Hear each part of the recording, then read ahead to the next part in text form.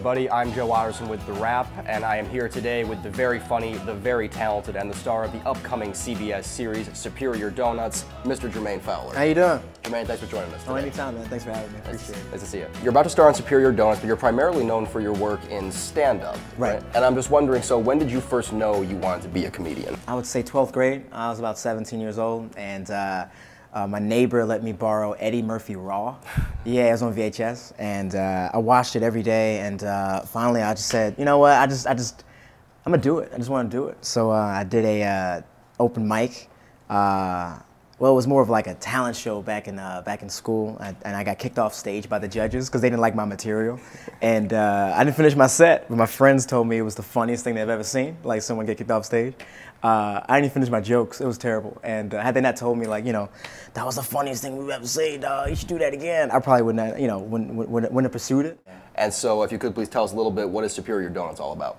Superior Donuts. It's about a donut shop owner by the name of Arthur Shubershevsky, and he's had this donut shop for years, about 46 years, and it's been around forever. North Side Chicago. The problem is that the neighborhood's gentrifying.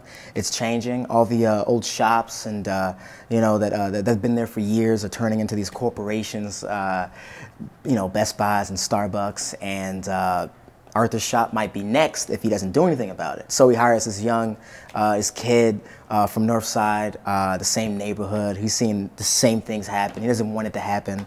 And he hires, his name's Franco. I play Franco. And they both just kind of come together. Well, really, it's not, Arthur doesn't, he's stubborn. So like, Franco has these ideas to, you know, bring more business into the shop, and Arthur is more hesitant about these new ideas because he's stuck in his old ways. You're talking about, you know, some really serious issues, but in a very, very funny way. You're talking about race, Right. You're talking about class, you're talking about, you know, gentrification, like you were saying earlier.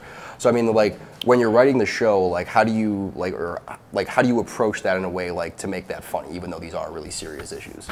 These issues are a part of life, you know, our life. We're living, you know, these issues, and our job as comics is to make people laugh at them. You know, unfortunately, you know, racism and police brutality and you know, all these crazy things are happening in the world right now. That when you have a show like ours, Superior Donuts, it's set in a gentrified area where a young black kid from North Side Chicago and this old white guy is running the shop. You kind of got to bring these issues up. Otherwise, it'd be kind of weird if you didn't. All right, well, thank you, Jermaine. And if you want to check out Superior Donuts, you can catch a special preview on February 2nd at 8:30, and then it moves to its regular time slot, Mondays at 9, starting February 6th.